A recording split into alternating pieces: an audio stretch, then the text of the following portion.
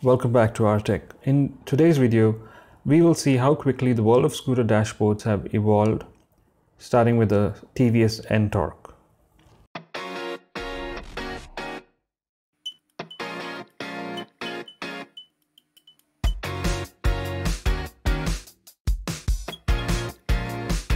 So this is the new TVS Ntorq. It's a nice looking bike made by an Indian company.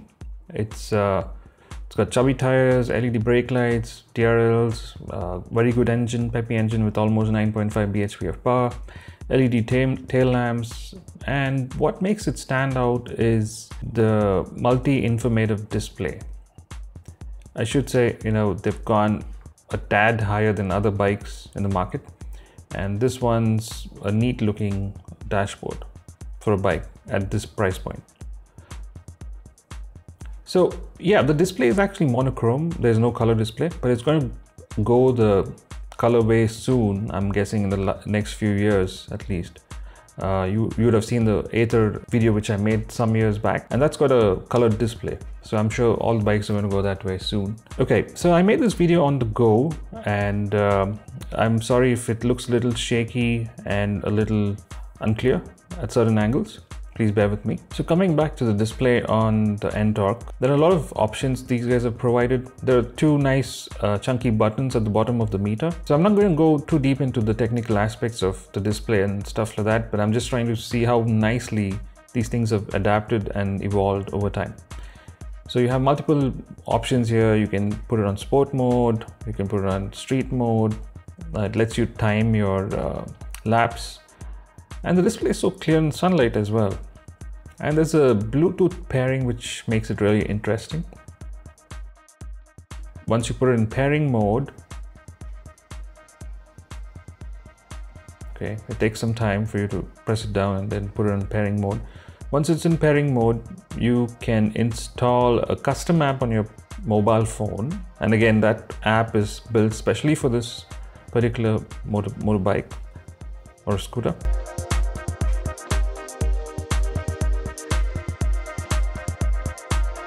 Okay, sorry for the bright display there.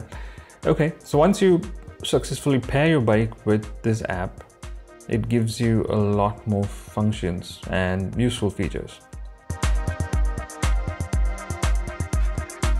So the first thing, let's open the app, and you can see that there's a navigation button. And once you press that, it actually opens a Map My India navigation map for you.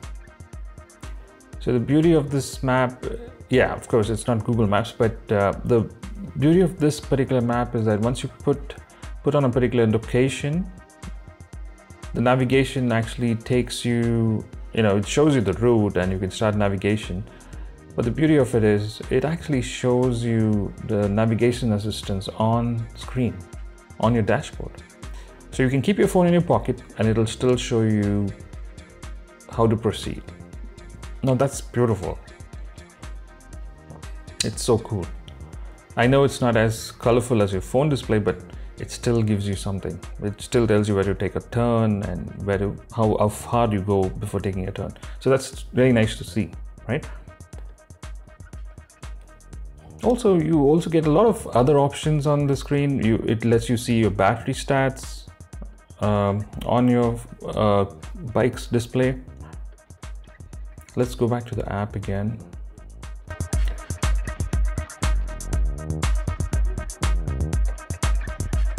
Okay, once you go back, you also see that there are other functions on this particular app. Like for example, you have an auto reply feature, which means if you're riding and someone's calling you, you can always tell them that you're on the bike and you can't answer.